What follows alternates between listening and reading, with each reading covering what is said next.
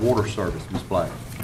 Yes, sir. We also solicited bids for bottled water services. This covers all departments that currently use bottled water, except for the sheriff's office. There are no rental fees for machines or anything, so the only price that was necessary was for the bottles, and you have the bids there. Any questions? Why is the sheriff's office not on our contract? Couldn't we save money by doing one big contract?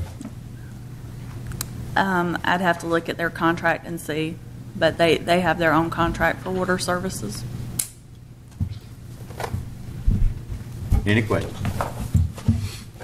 All right, let's move.